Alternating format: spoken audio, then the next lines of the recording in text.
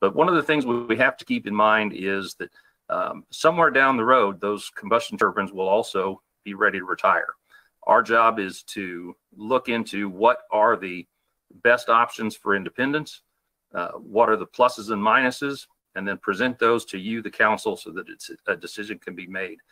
We need to already have something in place, or whether that's additional capacity, whether that's in-house generation, but we will work closely with the council in that, helping to determine what that best step is.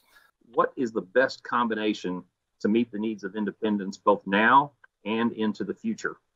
IPL staff have started working on assembling a request for proposals that we can send out to bid. Fortunately, with Southwest Power Pool's backlog on transmission studies, we have to replace, in order to take advantage of the short time frame, we would have to replace the capacity at the locations that they're currently at, and we're limited to that total capacity that's been approved for those locations. The intent is to have the RFP ready to release by the 1st of September.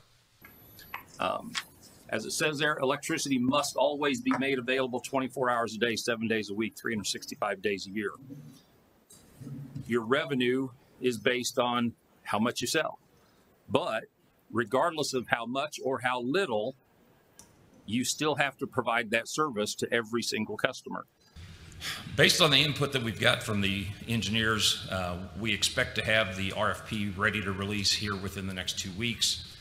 Well, one of the things I'm working on is a presentation that will show kind of a timeline of all of our assets, when they drop off, what that does to our capacity requirement, and show kind of what options we have to fit all of those pieces together.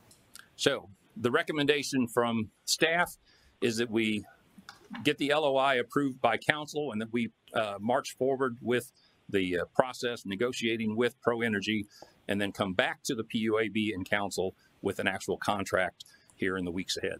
We're asking for a letter of intent that we can use to work with Pro Energy to kind of provide some leverage to get the details of the contract worked out. So we've been moving forward with Pro Energy, and we have arranged to have the IPL will host a town hall style meeting at the Truman Memorial Building.